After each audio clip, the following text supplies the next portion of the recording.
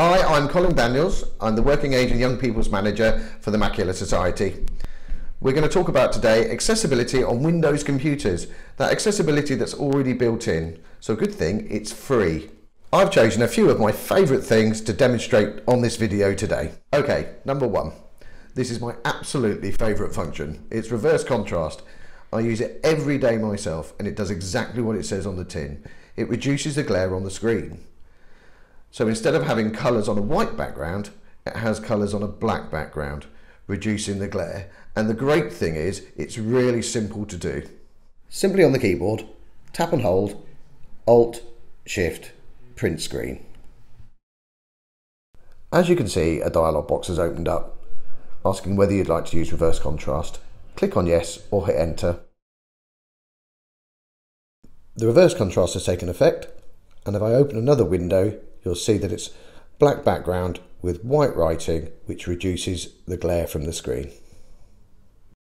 To turn this setting off, just follow the same steps.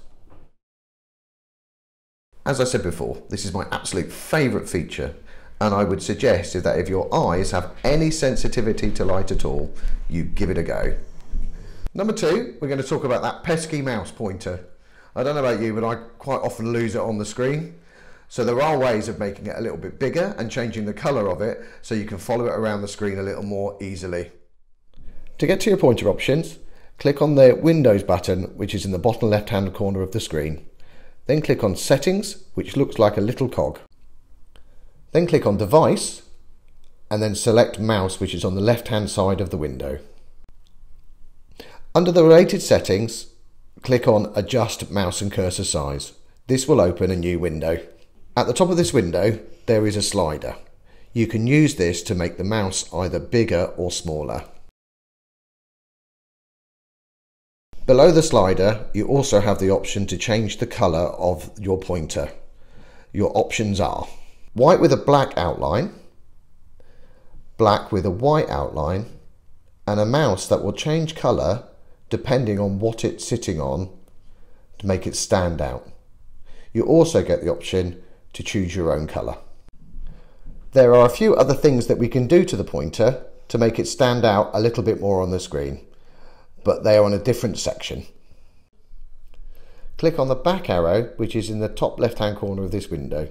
That will take you back to mouse options. Then click on additional mouse options, which will open another window. Select pointer options from the tabs at the top of this new window and then scroll down to the visibility section. In this section, two of these options are really useful. You can put a tail on the mouse and select the length of it, either short or long, so you can see it moving around the screen. And also there is an option to press and hold down the control button, which is in the bottom left hand corner of your keyboard, and this will put a circle round the mouse and draw your eye towards it. Number three, increasing the size of the font. Again, this is really easy to do, and all you have to do is follow these simple steps. On your computer, click on the Home key, which is in the bottom left hand corner. Then click on the Settings button, which looks like a little cog. This will open a new window where you click on Ease of Access. This will open a new window, and right at the very top there is a slider in display that will increase and decrease the font. The size of this text will be shown as you move the slider up and down. Once you've found the size that you're happy with, simply click Apply. Number four, Windows also has a magnifier built into it.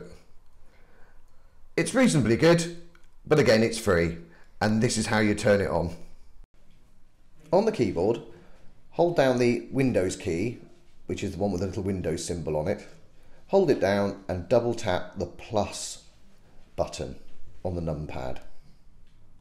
This will turn the magnifier on.